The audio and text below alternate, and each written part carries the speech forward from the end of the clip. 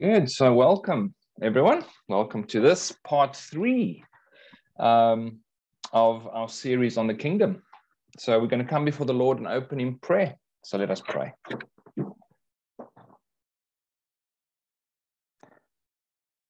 Our Heavenly Father, we come before you this evening. We thank and praise you for your goodness, for your grace, and for your mercy. We thank you, Lord, tonight that we can study your word together.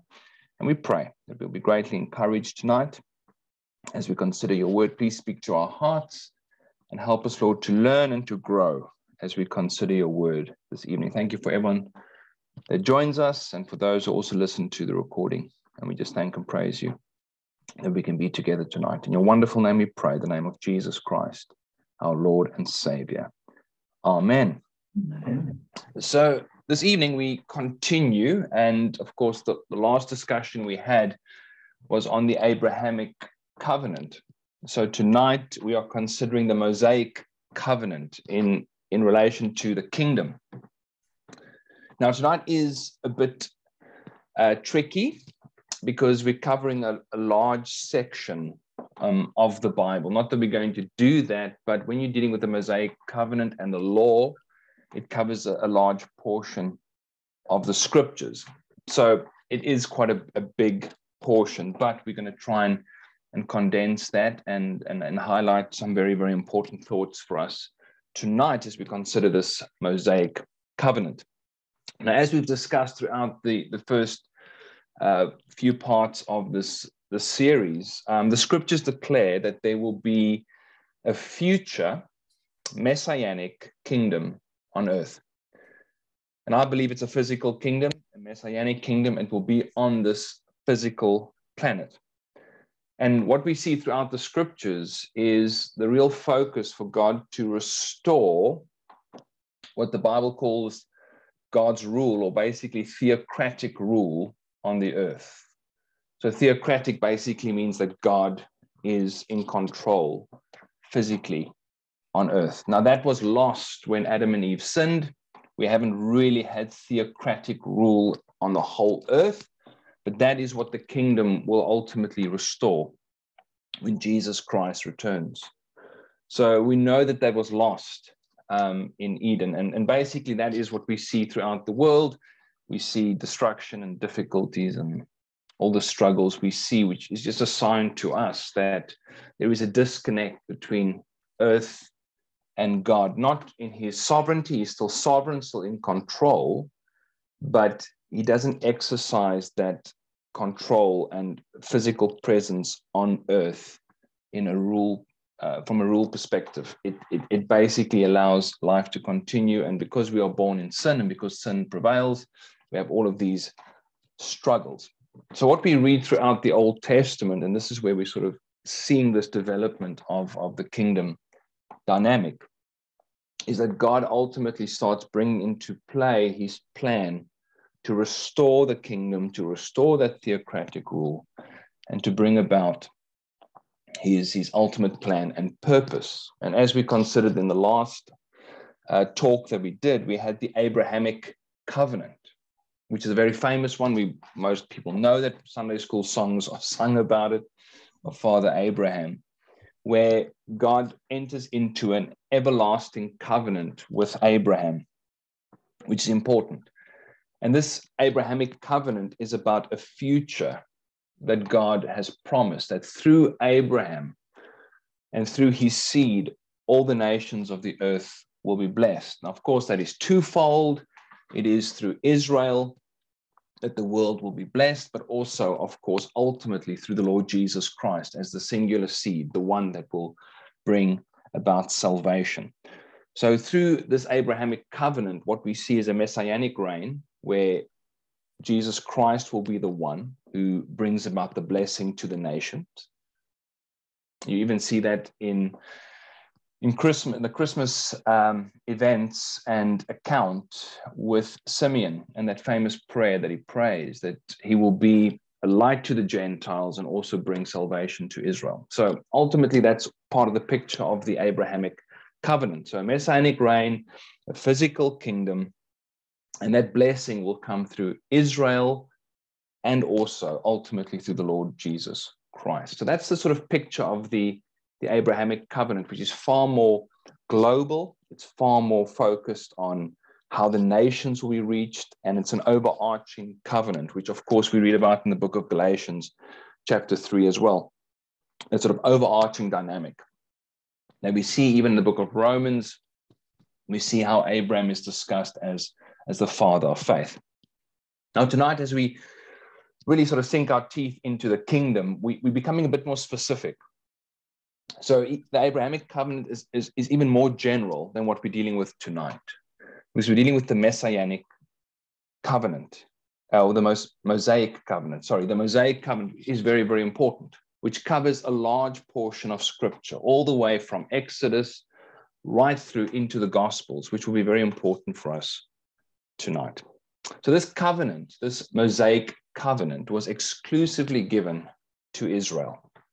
So where the Abrahamic covenant was made with Abraham, and of course then his descendants, which also is Israel, what we see with the Mosaic covenant is that it's specifically made with a group of people, with a nation. It's not made with one person, it's made with the nation of Israel. And this is important because this is the Old Testament. And sometimes when we read the Old Testament, and Christians read the Old Testament, they don't always understand the purpose of the Old Testament. The purpose of the Old Testament is to show how God used Israel as a conduit of blessing, and ultimately that will birth the Messiah. And sometimes people read that as if it's normal Christian life, and they're trying to find all the type of Christian analogies and dynamics in there, but it's not the purpose of the Old Testament. The purpose of the Old Testament is to show us how God preserved Israel to bring about the birth of the Messiah, the Lord Jesus Christ, who will then save the world. But I want you to turn with me to Psalm 147. So Psalm 147, we just want to read from verse 19 to 20. So Psalm 147, verse 19 to 20.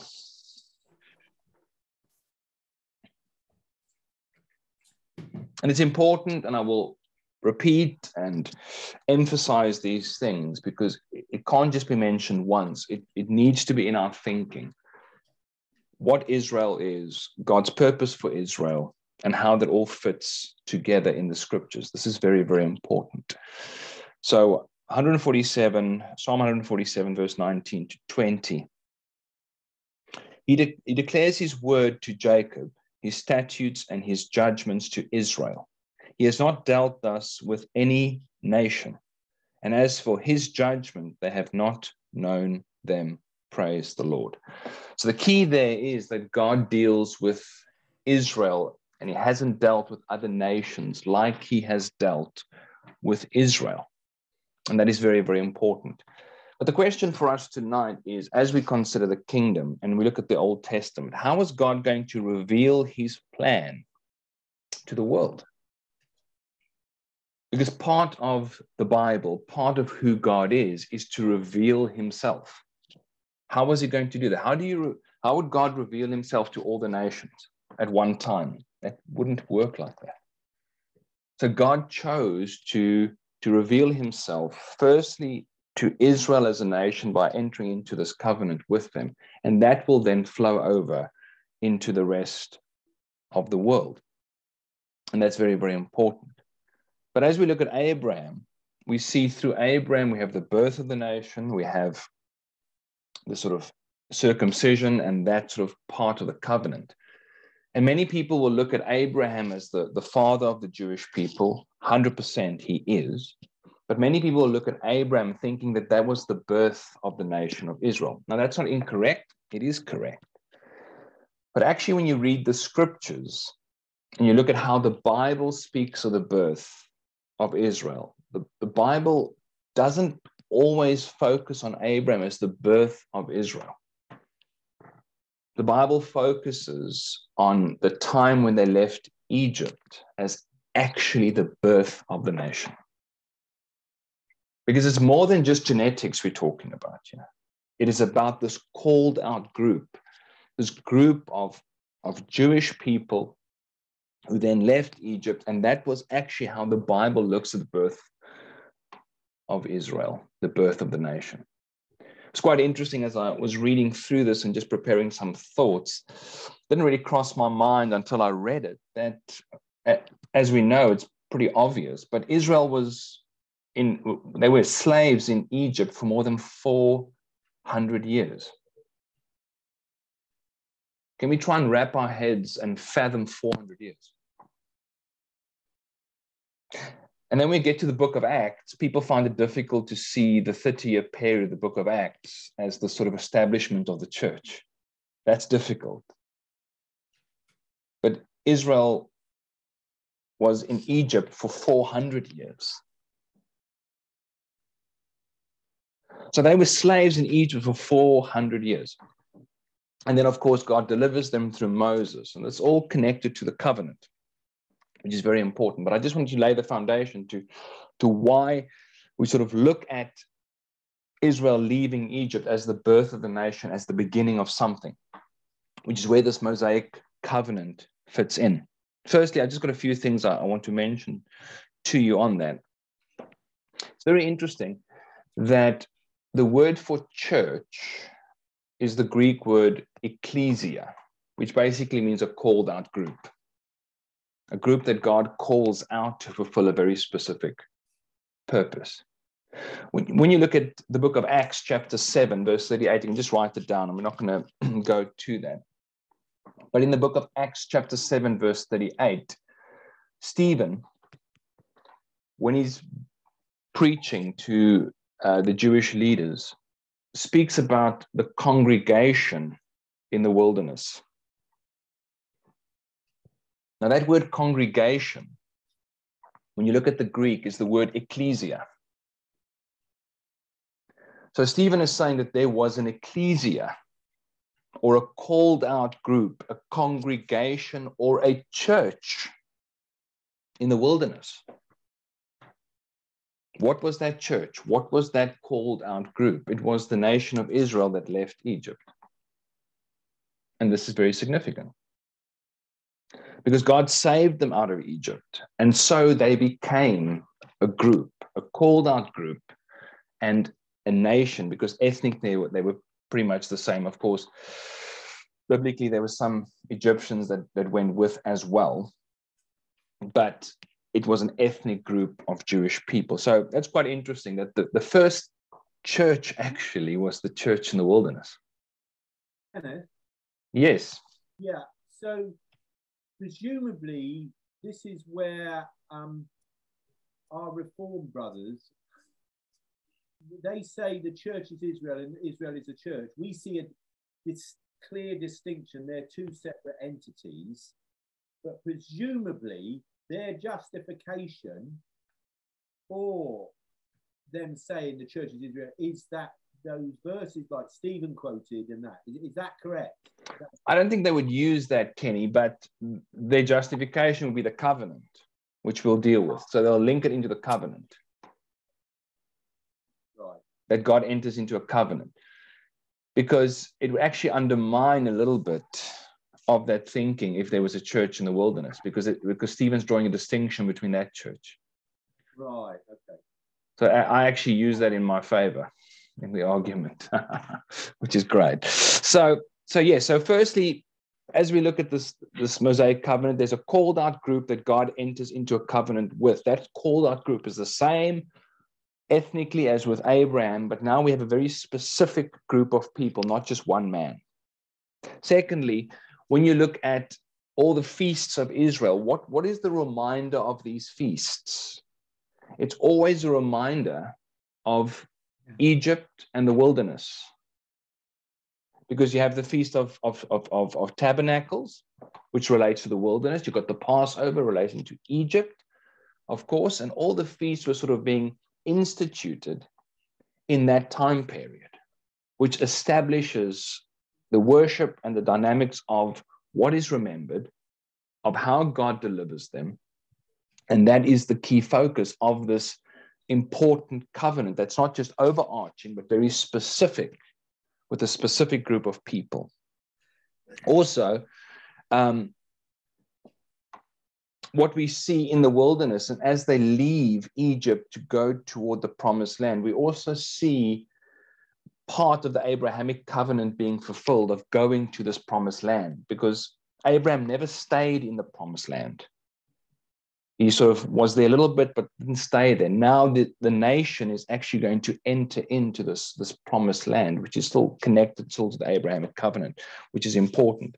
But I want you to turn with me tonight, which is a very important passage, is Jeremiah 31, which is a very, very important passage.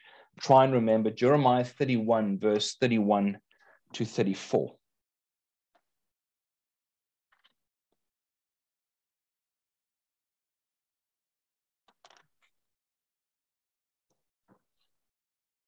And why is this sort of preamble and this foundational thoughts important? Because when we think of the kingdom, it is physical, with Christ seated, of course, in Jerusalem on the throne, but it is connected to the covenants.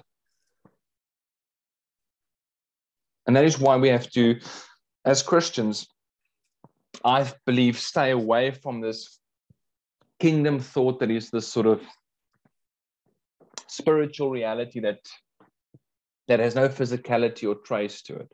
The kingdom is connected to things that have come before, and that's important. So when we look at Jeremiah 31 to 34, firstly, later on, I just want to read some more from that, but we're only going to focus on 31 to 34. And it says, "Behold, the days are coming, says the Lord, when I will make a new covenant with the house of Israel and with the house of Judah. Not according to the covenant that I made with their fathers in the day that I took them by the hand to lead them out of the land of Egypt. My covenant which they broke, though I was a husband to them, says the Lord. But this is the covenant that I will make with the house of Israel after those days, says the Lord. I will put my law in their minds and write it in their hearts, and I will be their God, and they shall be my people. No more shall every man teach his neighbor and every man his brother, saying, Know the Lord, for they shall all know me. From the least of them to the greatest of them, says the Lord, for I will forgive their iniquity, and their sin I will remember no more." The key there is that this new covenant will not be the same as the old covenant that was made, not with Abraham. The Mosaic covenant wasn't made with Abraham. It was made with Israel, and specifically Moses being the dispenser of that in the wilderness, and when he led them out of Egypt. And that's very, very important. And Jeremiah connects the new covenant with something that is new, that is now come. It's built on principles of the old, but the old passes away. But there is a very strong connection still within that. And then also, what you find within this dynamic of this new sort of church dynamic, and of course, it's going to sort of really rack people's brains when you talk about the church in the wilderness. But I want you to turn with me to 1 Corinthians 10, verse 2.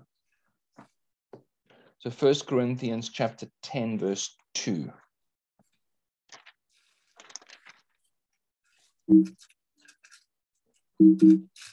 First Corinthians chapter 10, verse 2. We're going to read from verse 1. So verse 1 and 2. And it says, "Moreover, brethren, I do not want you to be unaware that all our fathers were under the cloud, all passed through the sea, all were baptized into Moses in the cloud and in the sea." So what you have is this whole dynamic of a new body, a new nation that is formed, that is basically called out of Egypt, that is given this covenant, which we'll deal with in more detail, and also that they are baptized. Of course, not with water, because it was a dry baptism, because they walked through the Red Sea on dry land, but they're baptized into Moses. There's an identification with Moses and with this covenant. And that is what you see throughout the Old Testament. Throughout the Old Testament, the covenant is the important dynamic. And I'm going to lay that out for you. So that when we consider the kingdom and what the New Testament then later on gives certain dynamics to the kingdom, what is spoken of in the book of Revelation, what the prophet spoke about, which we'll of course deal with in the next couple of sessions. The expectation is for the covenant people, where this covenant has been made with them, that will experience this kingdom. That this concept that the church is this sort of new Israel and it's a spiritual kingdom dynamic is something that's been inserted into scripture and in the mindset of some, but it's not the expectation of the Old Testament. The Old Testament expectation is with the group of people, which are the Jewish people, and that they enter into this covenant and that they are immersed into this, and that's the expectation of the kingdom. And we're going to highlight that a bit more. So I just want to settle that in our minds, that we're dealing here with a specific group of people. Because now we sort of move on, and I ask the question in our understanding of what is the law? Because we're going to look in more detail. There are some verses we're going to highlight of this covenant. But as we look at the law, of course, which starts being revealed to us in Exodus 19 to 24, which is the sort of principles of the Mosaic law, of this Mosaic covenant. As we read the Old Testament, what we see is that God makes this covenant with Israel, which we'll read in a bit, makes this covenant, but there are laws connected to this covenant. And the question that we have to ask is, what was the purpose of the law, and how does this relate? How does the laws given in the covenant help us or to understand a bit more about life in the Old Testament? Because we're not dealing here with some spiritual thing, it's physical. Because when you consider the law and the law that was given to Israel, and it's part of the covenant, what you're dealing with is this group of people now, what they need is they need moral guidance because they've come from Egypt. It is moral guidance. You're also dealing with the nation, so you need civil laws to govern the people. And also you need ceremonial or religious laws for them to worship. Because you can imagine what they were exposed to in Egypt and their understanding. So God sets the tone in establishing this covenant with Israel and giving them the law, that what we are seeing is the moral laws, the civil society that is being created, and also the ceremonial laws that were given as part of the religious dynamics. And for what purpose does he give this? Why does he give this to Israel? Why is the law important as we read the Old Testament? What does it do? And there are three specific things that I highlight in the law, and we're going to build on that. Firstly, is to make Israel a peculiar people. Is to make them different. And this is important as we consider the kingdom, because Israel is an important part of the kingdom. And God gave them the law, and he made this covenant with them and gave them these laws to make sure that they will be a peculiar or different people. The law was also given, and I'm talking about the 10 Commandments, only we're talking about the 600 laws. All the laws were given to show God's holiness, to show us God's standard of his absolute holiness.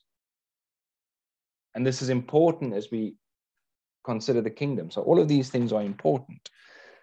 But ultimately for us as Christians today, looking back at the Old Testament, something that was there for Israel and also for us is important in the law. The law was given to show us we need a savior. That the law was given so that we can see God's standard and how far we fall short. And we are in desperate need of redemption, of atonement, of forgiveness, and of salvation. And that's all part of the process. But when we think of the law, people just think of it as a bad thing. And that's why I want to sidestep that tonight in our thinking of the kingdom, that the law is not bad. The law is perfect. The law was bad for sinners because it highlights our sin. But this thinking within the church that we sort of disregard the law and it's just a bad thing, we want to sidestep it, that's not understanding it. We know that the law doesn't save us. Our salvation is through the Lord Jesus Christ. But as we look at the law, it fulfilled a very important purpose and will continue to do so, as I will show you throughout tonight. Also, the law, what it did was give us this picture of Christ, because all the things that happened in the law were shadows of Christ. It showed us who God is, how to worship him, and ultimately the picture of the Savior, the Lord Jesus Christ. Now, this is important because when you read about the kingdom, and as the series unfolds, we consider that, what you see in the kingdom is you have the Messiah, the King, the Lord Jesus Christ, and he will be worshipped. How do we worship him? What is the process in the kingdom for people to worship? Is it just we're going to have a church service? We're going to have someone on the piano there and on the guitar? If you just threw it out to the Gentiles, how do we worship? So the law is important. The feasts are important. The whole dynamic is important because it fits into the kingdom process, where you have Jesus Christ on the throne, Israel as the preeminent nation that is these priests that help in the process of worship in the kingdom, which of course we'll highlight as we go on in this concept of Mosaic covenant. Also, the kingdom, when you read about the kingdom, when you think of the kingdom, what we must connect always with the kingdom is theocratic rule. That it is God's physical rule on earth. That is the kingdom. That is the expectation. Yes, Jesus Christ is sovereign and he is ruling. We understand that in a general sense. But the expectation is that the king must be coronated. The king is physically absent. And the expectation in the Bible is his coronation. How do I know that? Because Revelation 19 talks about that he comes as the rider on the white horse. So the expectation throughout Scripture in Zechariah 12 that we're constantly going to refer to throughout this series, the expectation is that the king comes physically to establish his kingdom and to establish this theocratic rule. And the Messiah is the one that brings that to pass. But what was the Mosaic law? The Mosaic law was God's theocratic rule without physically being the king. So when you read the law, what it is, it's God's standards, God's expectation, God ruling Israel and as a people, as a sort of foretaste and picture of what the kingdom will be like.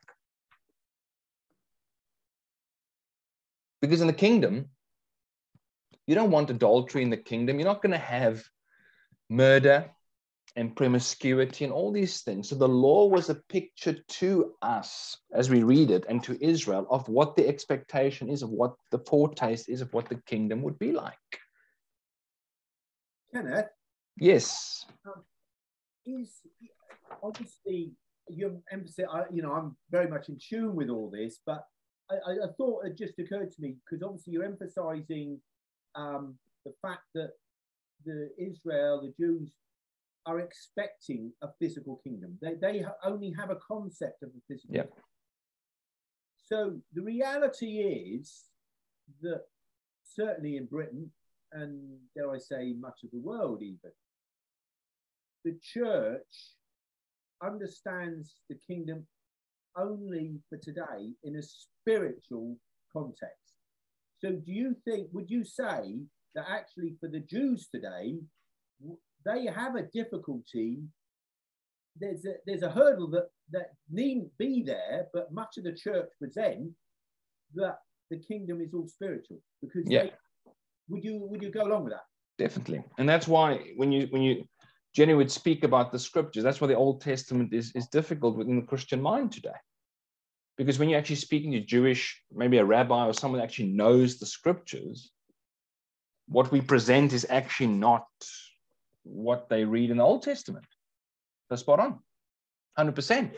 So I'm just trying to still settle that. You've got this group of people, the nation of Israel, and they are given these laws for a very specific purpose, to keep them separate and to fulfill a very important purpose. But now let's consider the covenant, because I want to get into Exodus 19, because we have the nation leaving Egypt, that God speaks to them, and ultimately will have the law given from Exodus chapter 19.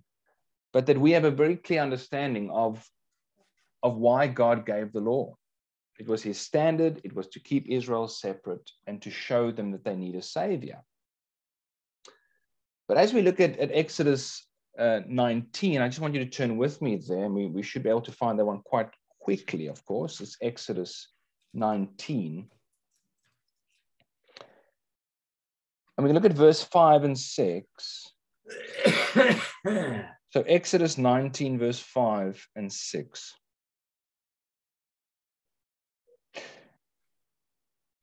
And it says, "Now therefore, if you will indeed obey my voice and keep my covenant, then you shall be a special treasure to me above all people. For all the earth is mine, and you shall be to me a kingdom of priests and a holy nation. These are the words which you shall speak to the children of Israel." Very important 2 verses. So God calls them out. He's going to give them the law. So generally we looked at the purpose, but now it's a bit more specific. He's entered into a covenant with them. And this covenant is a bit different from the Abrahamic covenant, because the Abrahamic covenant was unconditional. It wasn't about Abraham being 100% faithful. God made a promise to him, through your seed, and that, of course, is Isaac, the world will be blessed. That's a fact. Even when Sarah did not believe and she giggled and laughed about it, doesn't change the perspective. It's going to happen because this is God's purpose. But what you read here in verse 5 and 6 is God's called this generation and he enters into this covenant with them. But it is conditional. Not conditional to Israel, but conditional to this generation. And that's the difference. That's the key in scripture that I just would love people to see when we're dealing with this covenant, this Mosaic covenant. That God enters in, and through Abraham, he calls these people. But every single generation of Jewish people of the nation is in this covenant with God, but it is conditional to that generation. If that generation falls away or doesn't serve him the way that they should, there is judgment. But then the next generation might be different. So God never leaves Israel. It just depends on which generation is ultimately the one that is faithful. And in the Old Testament, there are good generations and there are bad ones, as there are good kings and there are bad kings. But God enters into this covenant with them, saying that you will be a special people to me. And you'll be able to be this kingdom of priests and a holy nation as you follow and serve me. And you can read about this whole covenant from Exodus 19 right through to 24.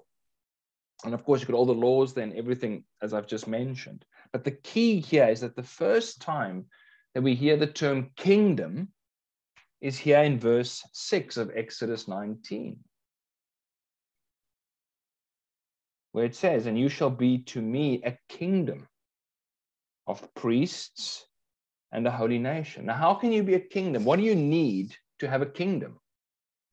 You need a king, don't you? And that's the expectation, and a very important expectation. And that's why I want you to turn with me to Deuteronomy 17 and verse 14 to 20. So right here in Exodus, the expectation is that you're going to be a kingdom, and we're going to deal with the whole priest's dynamic. But the kingdom is important because you can't have a kingdom unless you have a king.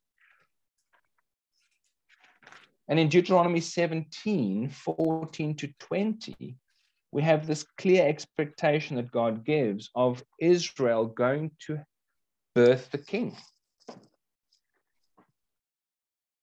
Now, most people in theological circles won't debate that. They won't disagree with that. But the issue is this physical, or can it just be a spiritual thing where Christ now is ruling from the heavenlies and that's the kingdom? And that's where I would have an issue with it, because I don't think it's just spiritually there.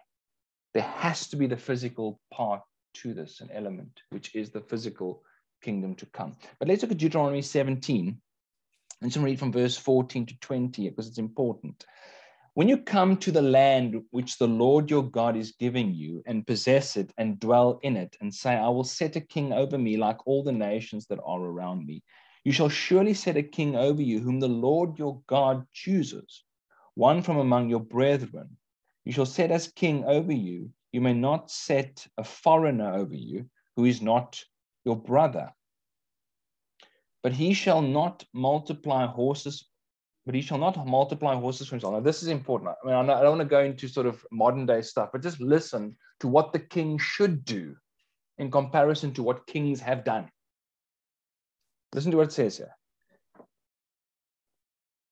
But he shall not multiply horses for himself, nor cause the people to return to Egypt to multiply horses, for the Lord has said to you, you shall not return that way again.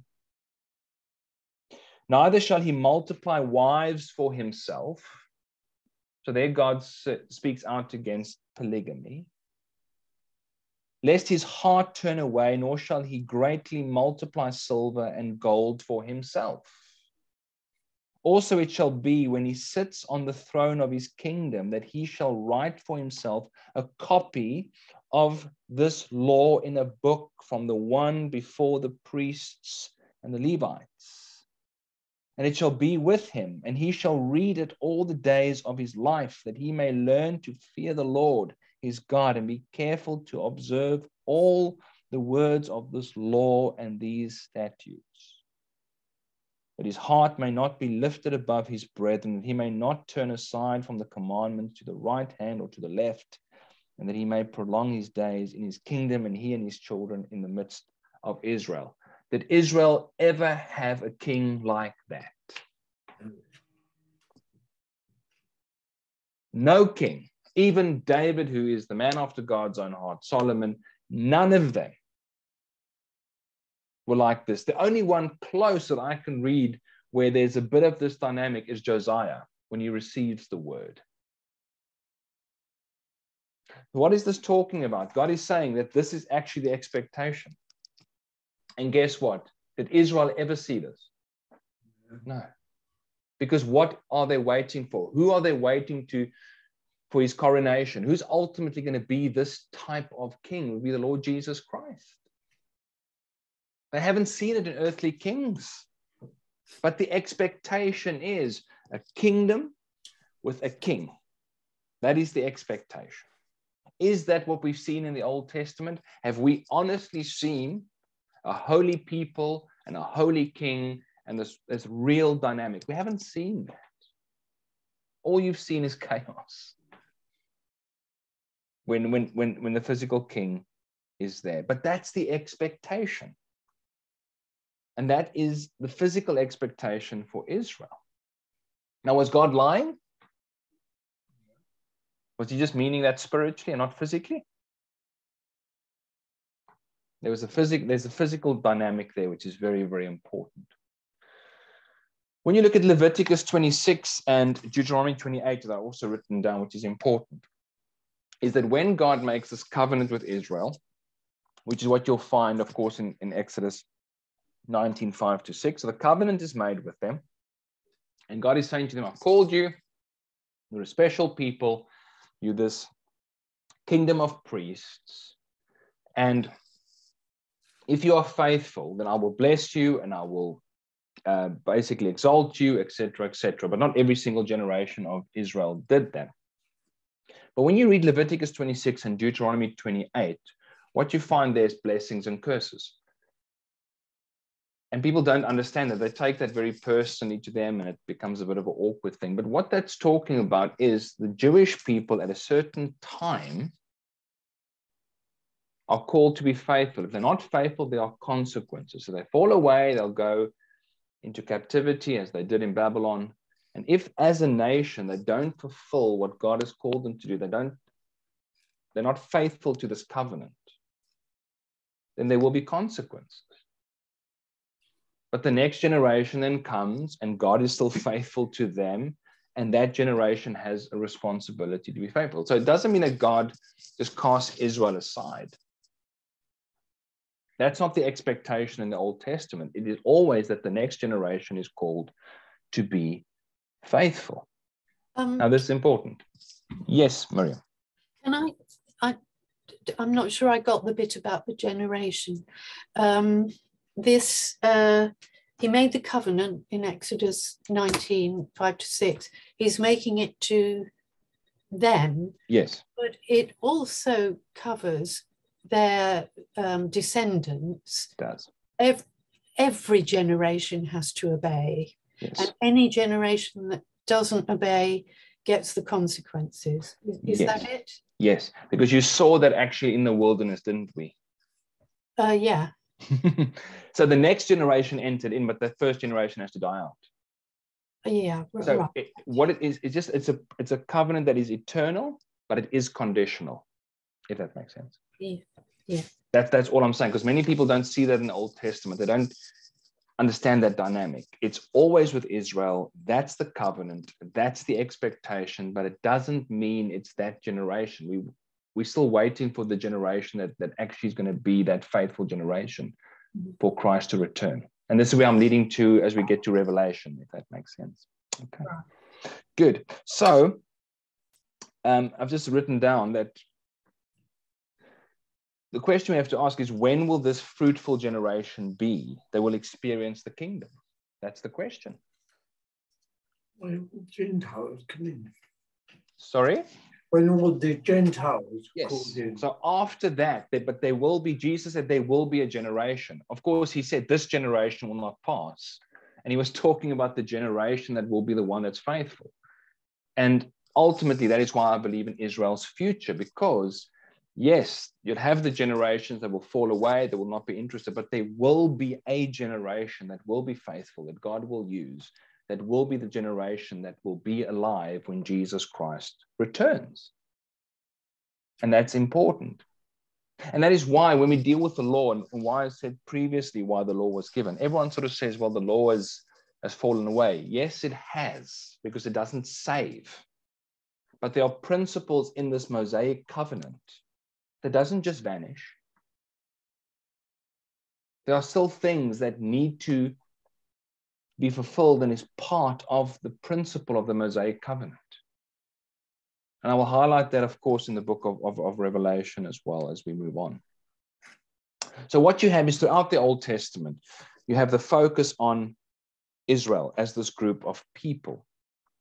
And what you see is throughout the Old Testament, what is the key thought? Israel being faithful, whether it's Ezra, whether it's Nehemiah, especially with the Babylonian captivity, whether it's the prophets, it's calling Israel back. That's what you see.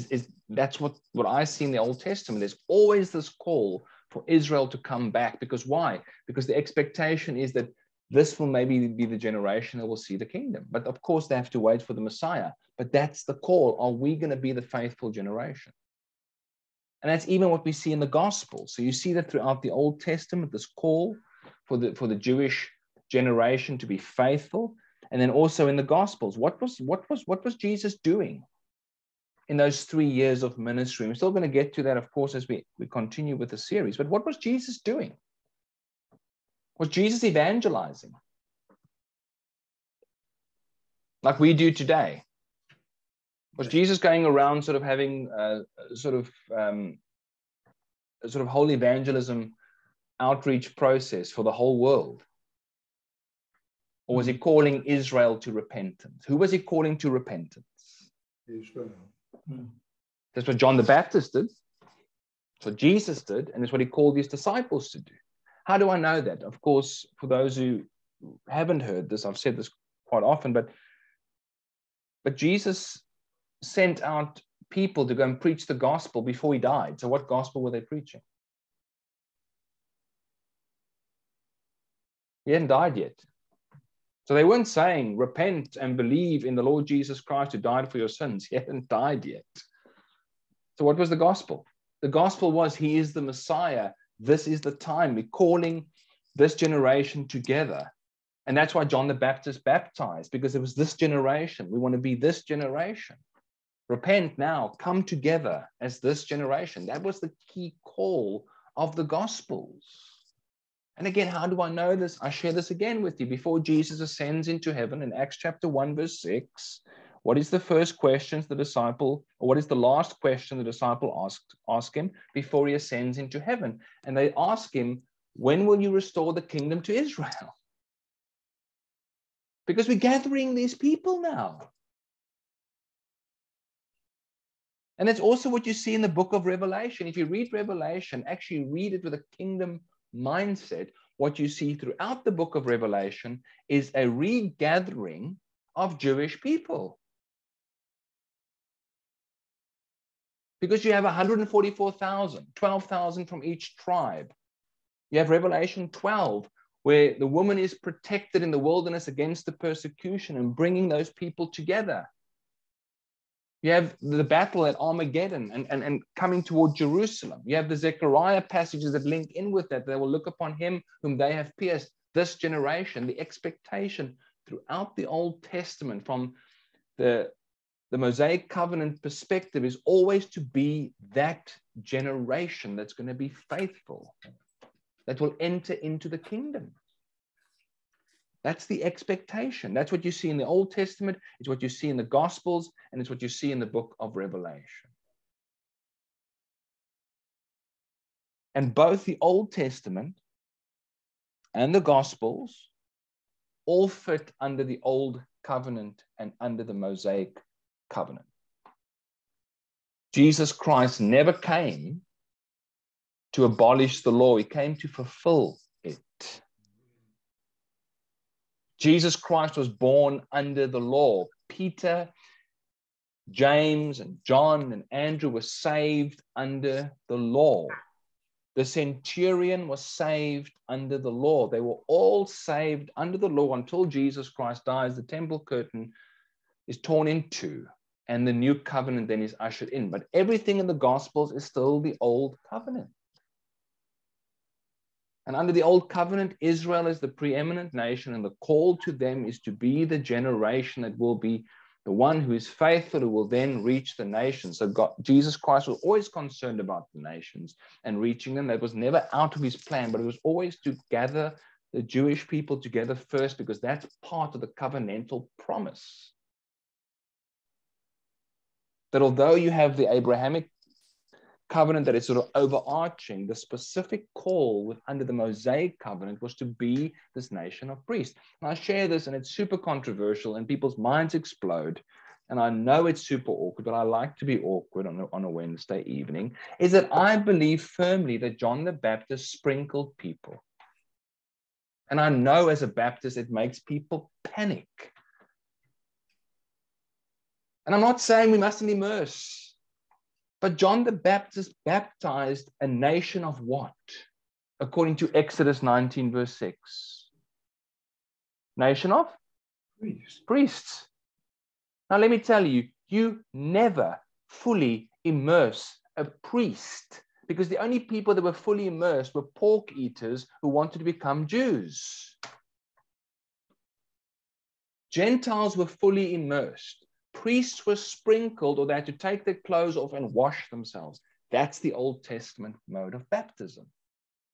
And John the Baptist was preparing a people for the coming kingdom and anticipating the Messiah and gathering together as a nation of priests. And in that mode, they would have been at the River Jordan, and he would have sprinkled them as priests in anticipation for the coming Messiah. And I know it's awkward, and I know people want to lose their minds, but I would stand upon my little soapbox and defend that and ask you, please find immersion, full immersion in the Old Testament. I'd love you to find that verse for me, because you're not going to find it.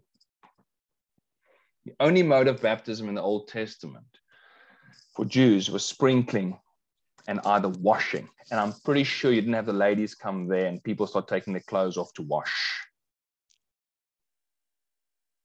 Do you?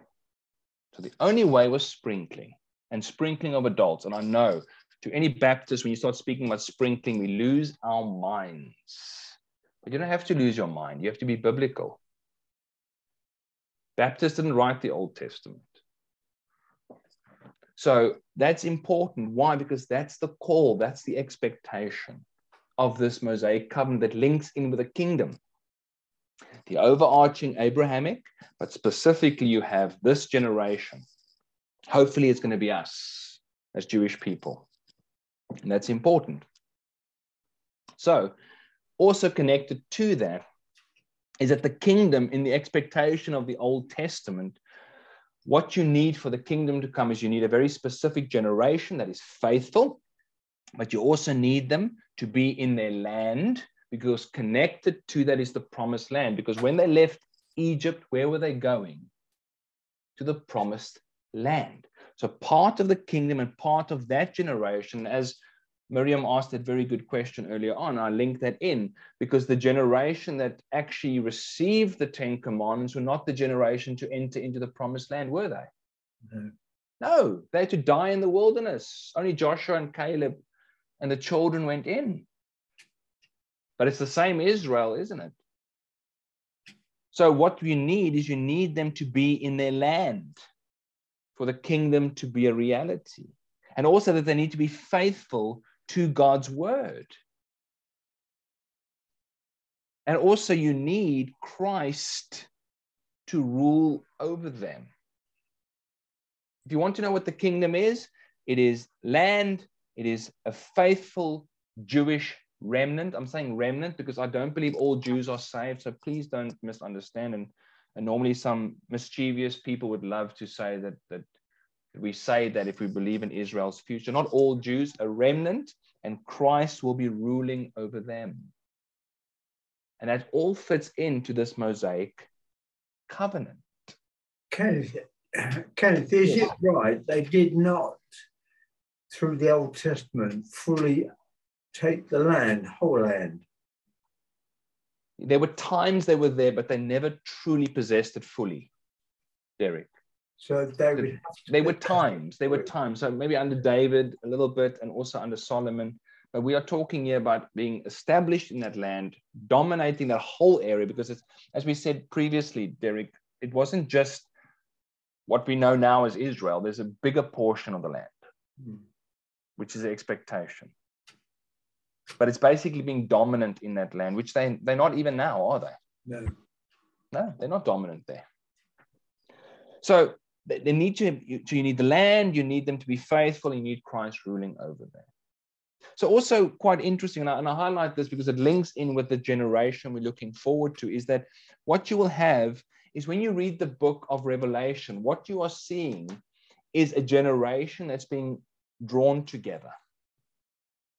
Because the kingdom is coming now. Christ is returning. They might not know what's happening, but God is at work to bring about this remnant. And he brings about this remnant through what? Through tribulation. So you'll see that in Jeremiah 30 verse 7, it speaks about a time of Jacob's trouble. And that time of trouble is about bringing this generation together. You see the same in Daniel as well. So in Daniel 9, you also have the same in Zechariah 12 verse 10. They will look upon him whom they have pierced. They have to be gathered together to look upon him as he returns. Also turn with me to Matthew 23, 37 to 39.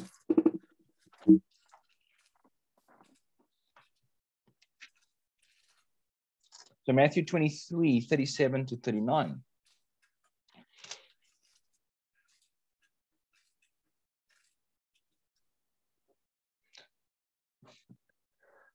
And I think it's very significant. And I know, and this is very important, I say this to many a Bible teacher's shame, including myself. There are times when things are convenient and I can very conveniently sidestep certain verses.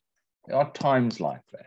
I acknowledge that. Not that I would do it purposefully, but in your theological mindset, there are verses sometimes that you don't want to always specifically drawn to and go to. I get that. But what I find extremely strange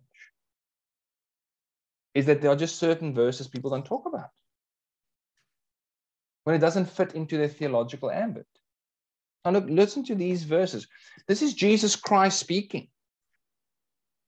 This is him looking forward. He says, "Oh, Jerusalem, Jerusalem, the one who kills the prophets and stones those who are sent to her. How often I wanted to gather you, or to gather your children together as a hen gathers her chicks under her wings, but you were not willing. See, your house is left to you desolate. For I say to you, you shall see me no more till you say, blessed is he who comes in the name of the Lord." Now, of course, it's a several-fold fulfillment there, because Jesus Christ did come into Jerusalem on a donkey, and they did shout, "Hosanna, Hosanna, blessed is he that comes in the name of the Lord." But when you look, of course, in the Zechariah passage, what is the expectation of the second coming? That's the passage. The passage is not referring to Jesus Christ's first advent. It's referring to the second advent. As and so beautifully pointed out about the song for Christmas, "Joy to the World." We sing it in a first advent, but it's actually a second advent song, because the expectation is this return of the Messiah. So again, who will be that generation that will say, blessed is he that comes in the name of the Lord? That generation of the tribulation. Also, let's look at Matthew 24. We're right there. Matthew 24, verse 31.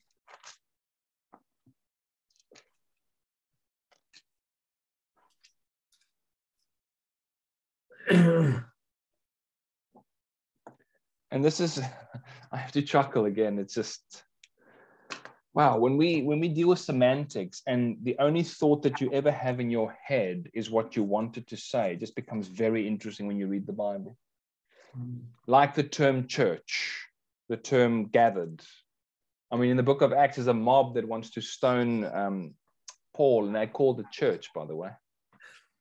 They're called an ecclesia because they're a group gathering to stone someone. So when you read, you've got to ask, what gathering are we talking about? Because sometimes you've got different gatherings. You've got a mob, and sometimes you've got, well, a mob in church as well sometimes, you know, mobs together. But let's look at verse 31 of Matthew 24. Because, of course, now that if people have elect on the brain, it's only referring to Christians, of course, then you're going to read it into anything, aren't you? But let's look at what it says here in verse 31. "And he will send his angels with a great sound of a trumpet, and they will gather together his elect from the four winds, from one end of heaven to the other." Now, of course, many Christians will see trumpet and will see elect and gathered and think rapture. But it's not what Matthew 24 is speaking about at all.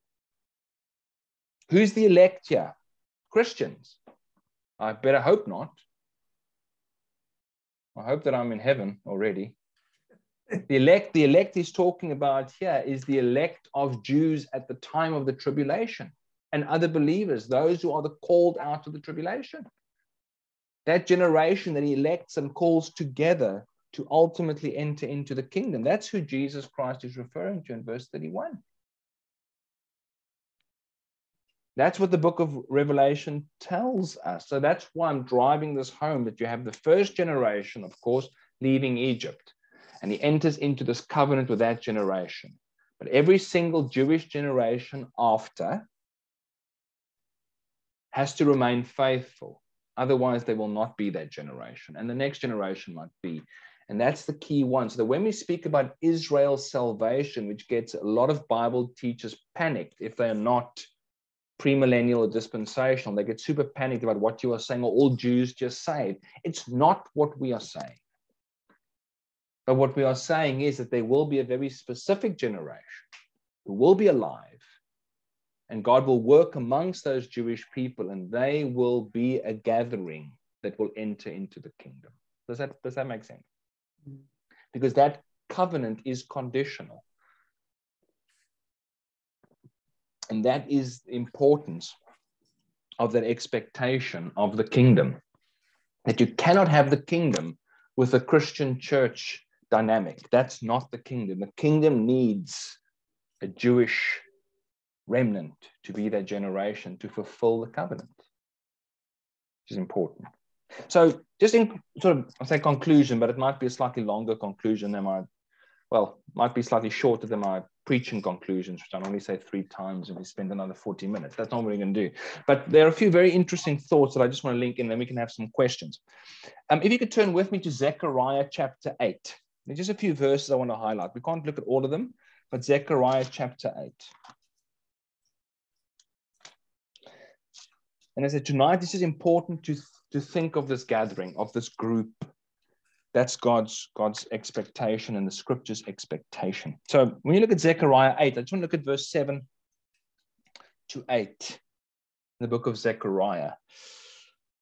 It says, thus says the Lord of hosts, very important term, by the way, that is always military and defend, God defending his people, Jehovah Sabaoth. It's a very, very important term, Lord of hosts. So thus says the Lord of hosts, behold, I will save whom? Can't be the Christian there, can it?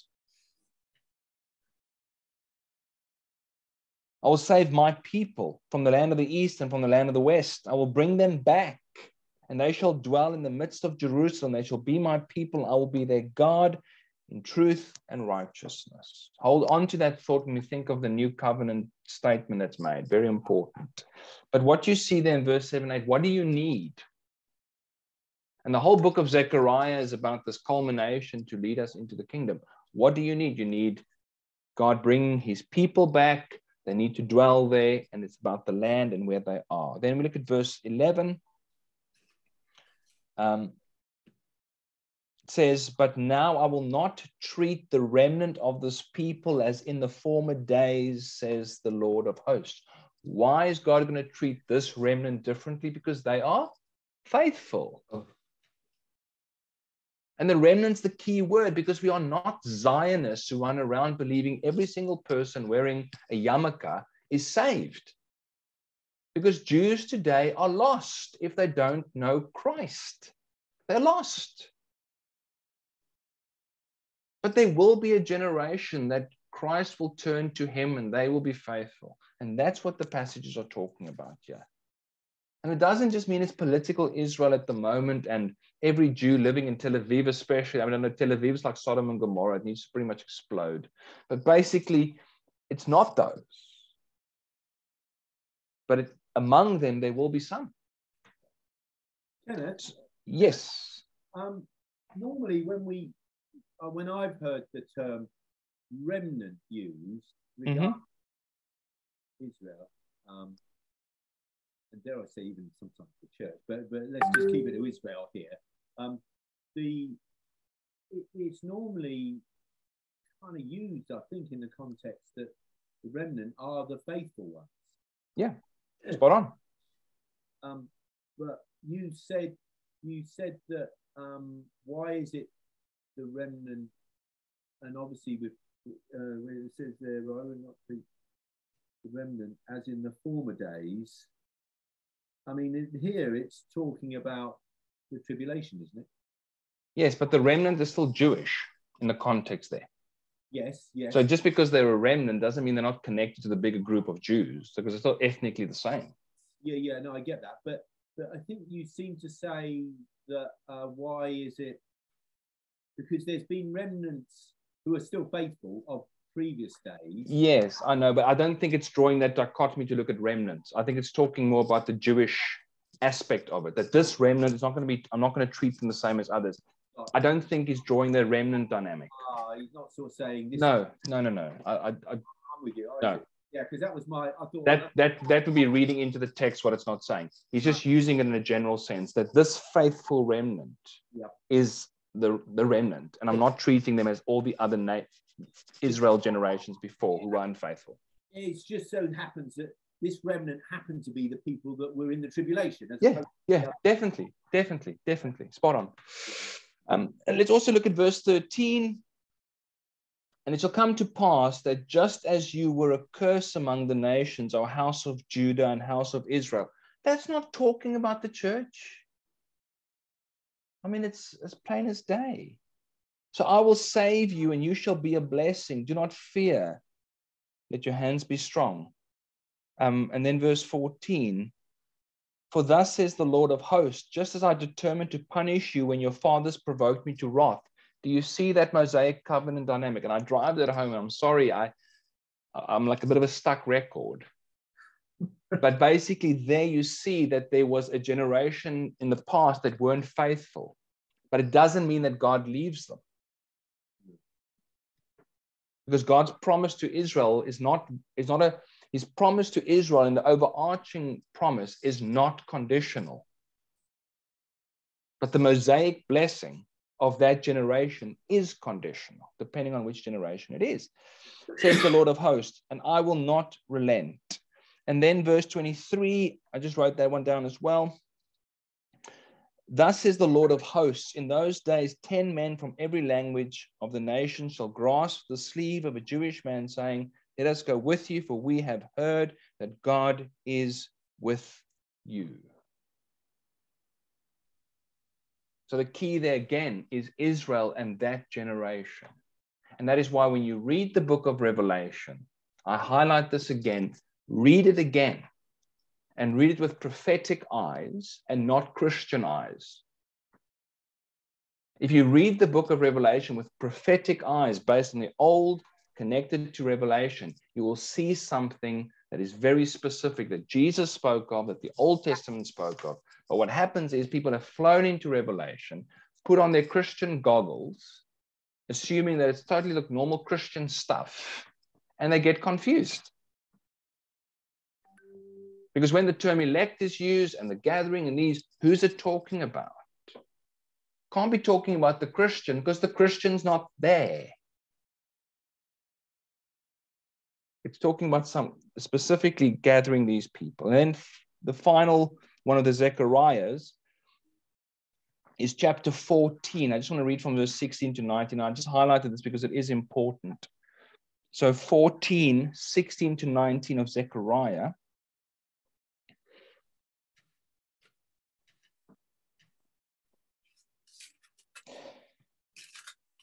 And says, this shall be punishment of Egypt and the punishment of all the nations that do not come up to keep the Feast of Tabernacles. Now, this is in the kingdom, by the way. Why are we still keeping the Feast of Tabernacles?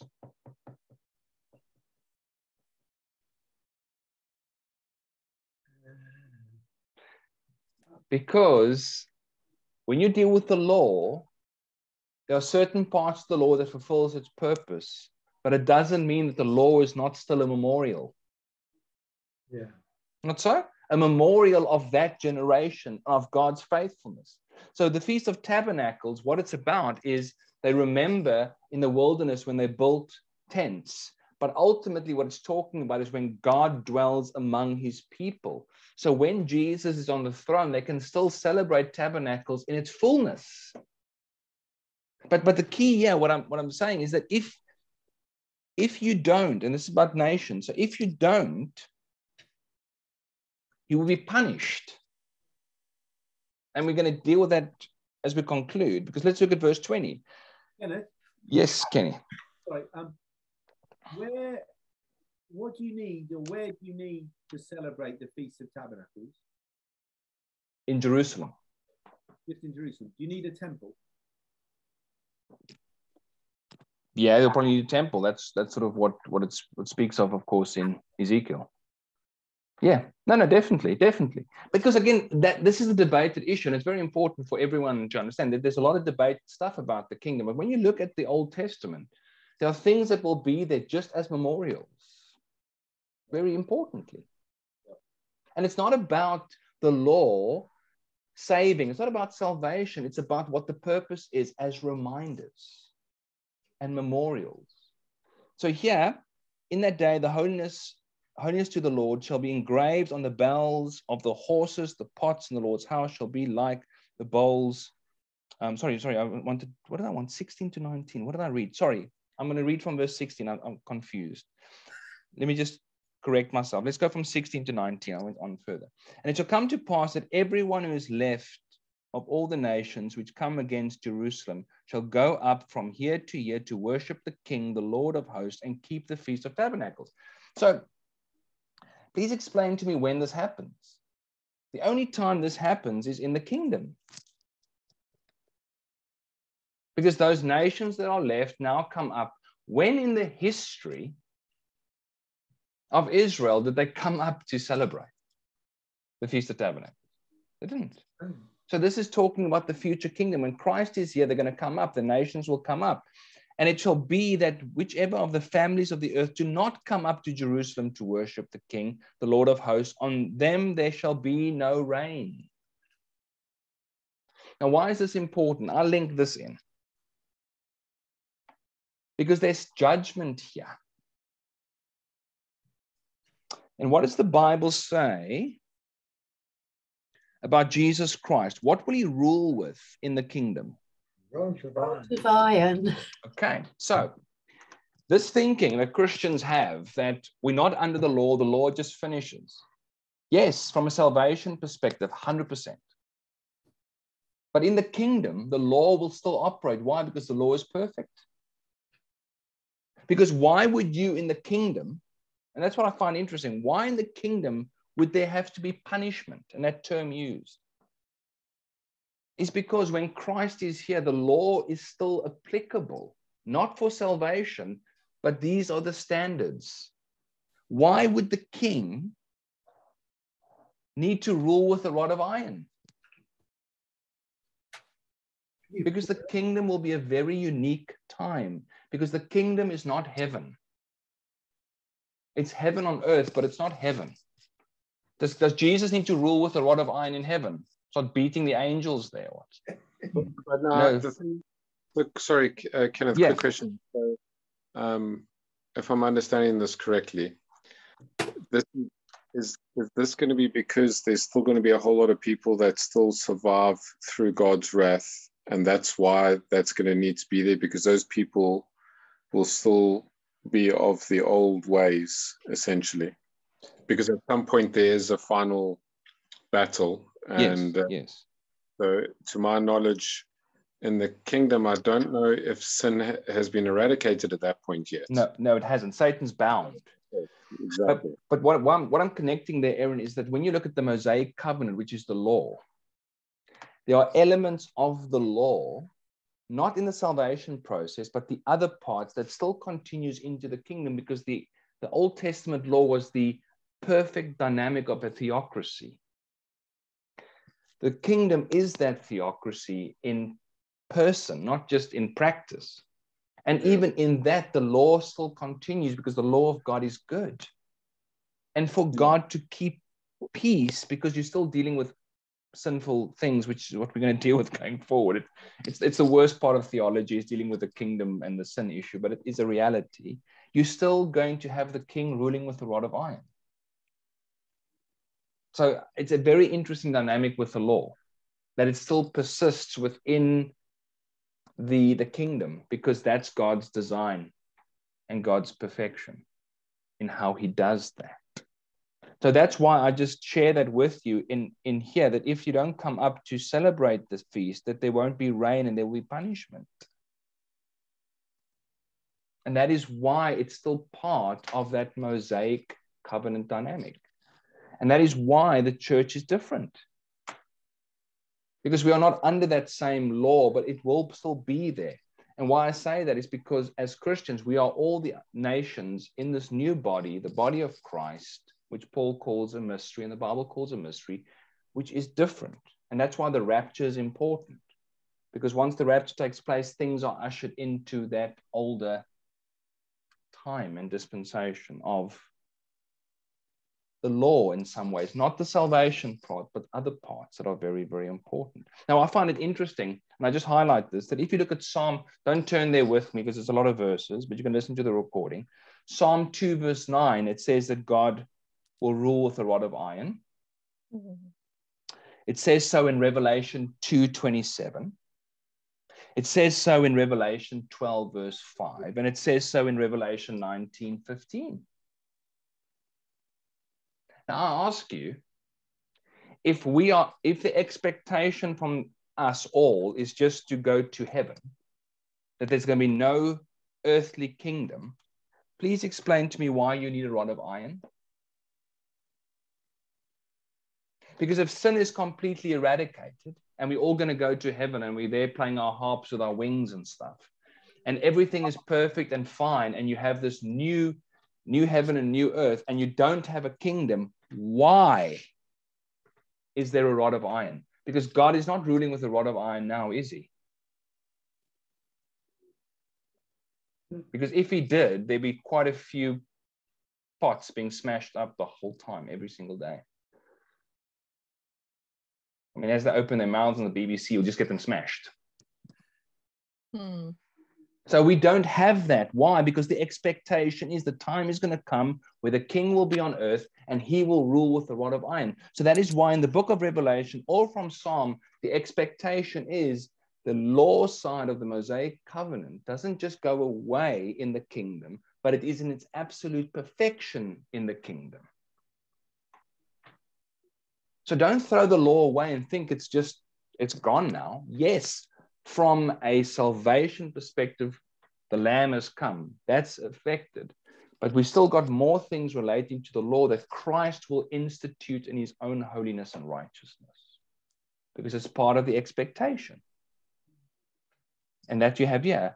Also, another one I just leave with you as part of the process is Revelation 22, 14 to 15. So when we turn to Revelation 22, 14 to 15, and this comes back to the law. And please, I'm the last guy to be legalistic here, so please don't get me wrong. And especially when it comes to salvation, once you get legalistic about salvation, it's super awkward because it's not biblical. But we need to realize the reality of why the law was given and what it portrays. Because why in Revelation 22, verse 14 and 15, do you still have this being said? Blessed are those who do his commandments, that they may have the right to the tree of life and may enter through the gates of the city. But outside are dogs and sorcerers and sexually immoral, murderers, idolaters, whoever loves and practices a lie. What is that talking about? It's still talking about divine standards, isn't it? It doesn't just go away. God's divine standard doesn't just vanish.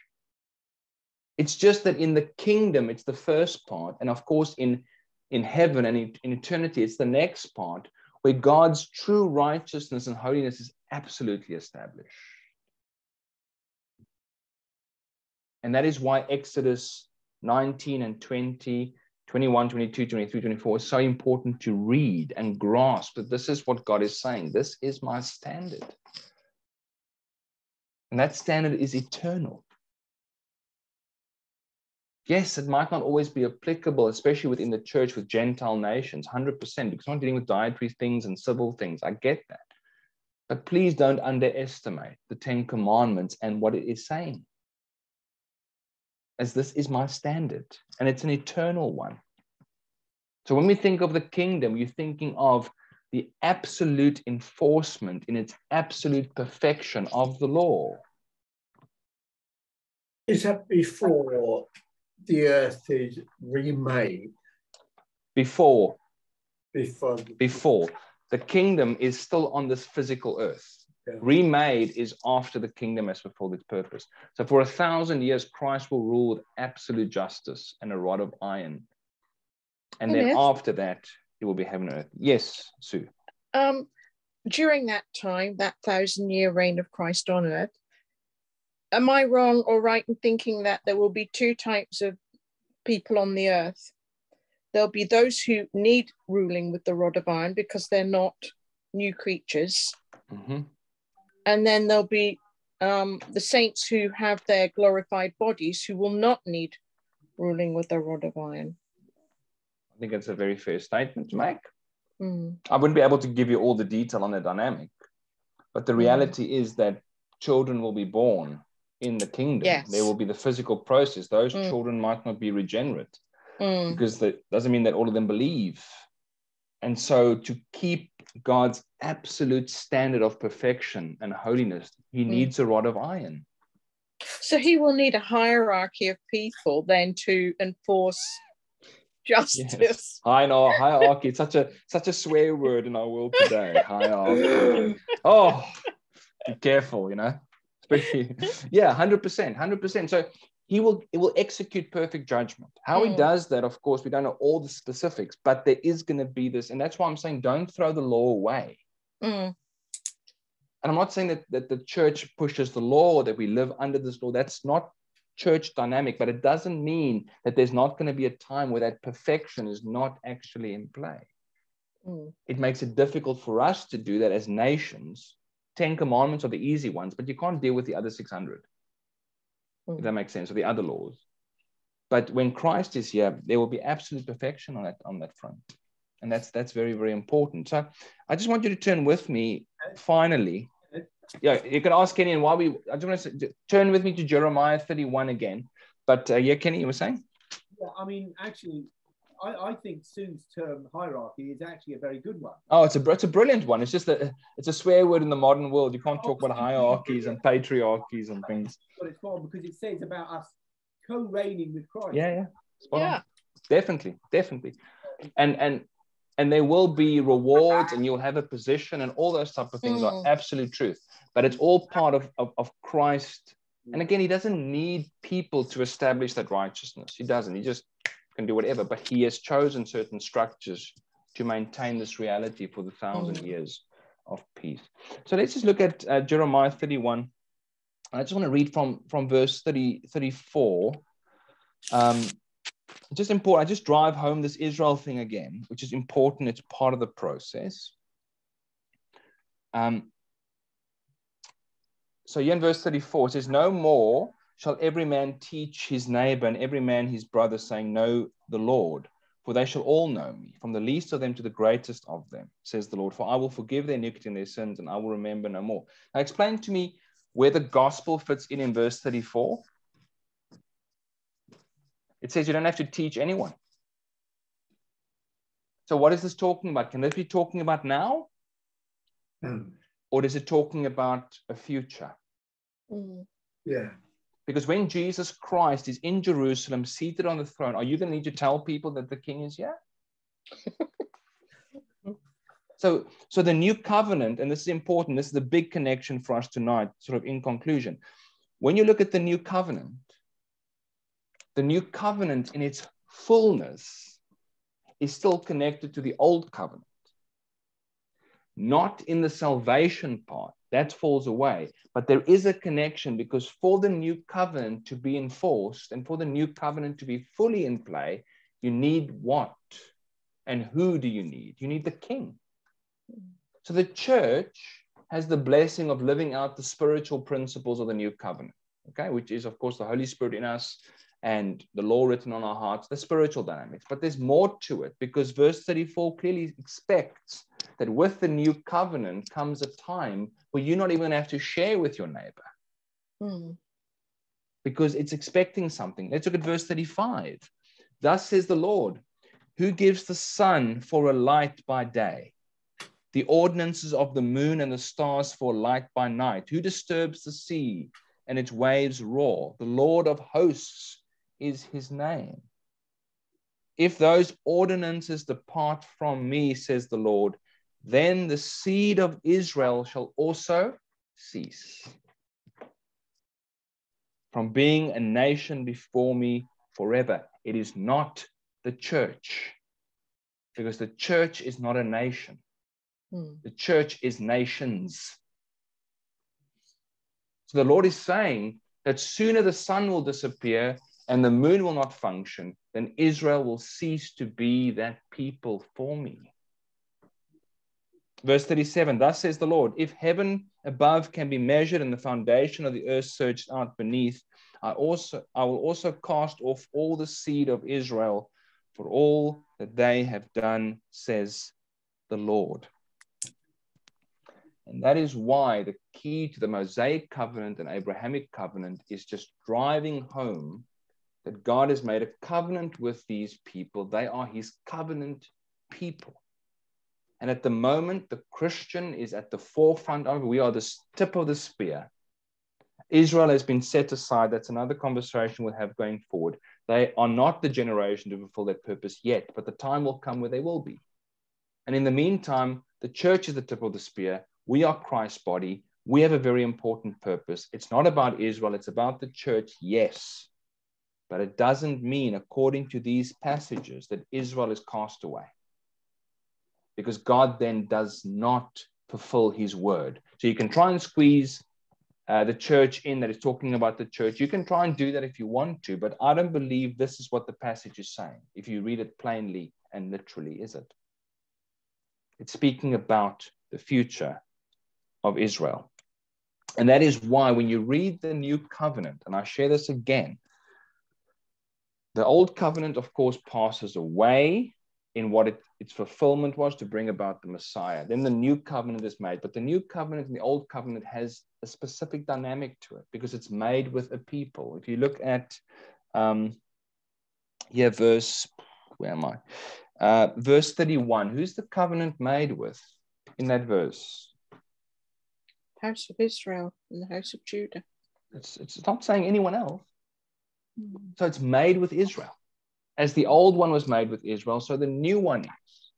But the fulfillment of this new covenant is that generation that will be alive at the return of Christ. Not so. They'll be the ones who will truly see the fruit of the new covenant. And the true fruits of the new covenant is very specific. That is revival in Israel. Okay, because Ezekiel 36, 37, 38 speaks about that as well. So what you'll see is you'll see revival in Israel, you'll see the return of Christ, and you will see the kingdom established. And then no need for evangelism because the king is here. That's the ultimate fulfillment of the new covenant. But in the meantime, there are sort of, as you look at, if you're trying to catch oil in your hands, there's some drippings. And the drippings of that comes to the church to live out, which is, of course, the Holy Spirit and all the things. But the absolute compression of fullness will be when Christ returns of this new covenant, but it's still connected to the Mosaic covenant as it relates to the people, which is very, very important. And that is absolutely vital. So then, in conclusion, the final statement I make before we can open for some questions briefly is the Abrahamic covenant is unconditional. That's forever. It will be fulfilled to whether Abraham was faithful, whether Israel's faithful, that covenant remains. And the Mosaic covenant is conditional in the blessings of them to any certain generation. But it will always continue for the next generation. But it doesn't mean that generation will actually be the faithful ones. But then ultimately, the blessings of both, the full blessings of the Abrahamic and Mosaic covenant will be experienced in its fullness when the final remnant of Jewish people, the final generations alive when Jesus Christ returns. And that's when you'll have the kingdom being unfolded. And when you read the Gospels, Jesus knew that that was not the generation that he spoke to. He knew that. But there will be a generation in the future that it will be. And that's what we look forward to. And that's why the Mosaic covenant is so important. Okay, any questions? So really that kingdom could never come before the Gentiles came in, ever. Well, the Old Testament didn't say that, but now we know. But we know because the mystery has been revealed, exactly. But they didn't know. They didn't know that. And that's why Jesus couldn't hint of that, because he was still gathering them together and saying, come. And I know that you're not, but it needs to be fulfilled. So he still did that. And then the mystery was revealed once it was very clear that that generation will not be the generation. Sad. I suppose it's a blessing for us. Because the Jews were so earthly minded that they were expecting this kingdom and this king, that when Christ came, he was a disappointment to them in that he didn't kick the Romans out and establish the kingdom. And it's going to take, for the Jews, the tribulation to bring them to repentance, or a remnant of them to repentance. Definitely. But I also think on top of that, Matt, so it's both and what you were saying. I think the key was that remember that this generation has to be spiritual. Mm. So the earthly minded thing you mentioned is very true. But even though Jesus did not fulfill this sort of Che Guevara revolutionary mindset that they had, it was not because they were spiritual and he did not fulfill it, but it's because they were unspiritual. Mm. Mm. And they were ungodly and therefore did not see him. So the emphasis there is not on him not fulfilling, because he did, but it's more upon them not being able to see because they were unspiritual, ungodly. But there will be a generation that will be spiritual and godly, and therefore the tribulation is important. I'd stress that again. The purpose of the tribulation is to bring Israel to repentance. And you had a tribulation before Jesus came because you had Antiochus Epiphanes and you slaughtered the pig and all that stuff. But that did not that brought the Maccabean revolt, but it never brought true regeneration in that nation. But the future generation will have that will be alive when Christ returns. But we need the spiritual side to happen in those people's lives. Yeah.